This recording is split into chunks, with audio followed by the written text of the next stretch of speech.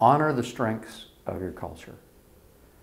I've never seen a culture in, who knows, 50 years of looking at them, that was all good or all bad. There is no such thing.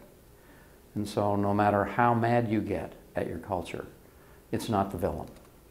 And if you don't honor the strengths of your culture, it's going to resist you time and again. But it wasn't until 3 or 4 years ago that I really realized that we were, all of us, were working on culture the wrong way. We were coming in there trying to change it directly. And the more I thought about that, the more sense it made to me. You should be working with and within the culture you have to get the behaviors you want, and over time your culture will evolve in a good direction.